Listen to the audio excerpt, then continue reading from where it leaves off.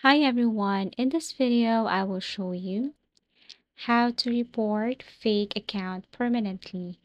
So first you have to launch or open your Facebook. So let's just say this is my profile, this is my name Alisa Mendez, and this is my face.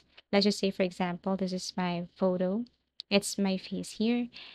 And if someone uses your face and if someone posted your face on their profile or use your profile picture and use your Facebook name. So all you have to do is you just have to look for that person's name. Let's just say if you have the same name or that person has other name, but she or he used your profile picture or your picture. So for example, this person, Alexa Brooke, she used my profile picture. So I have to visit her profile. And all you have to do here is you have to click that person's profile, which is your face, let's just say, and tap this three dots right here. Click this report, and then you have to tap this scam, fraud, or false information. You have to click this one.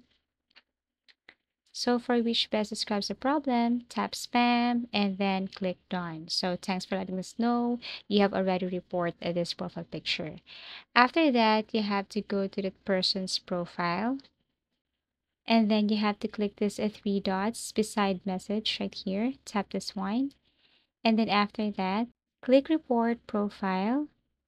And then click this something about this profile. Tap this one. And then click this pretending to be someone.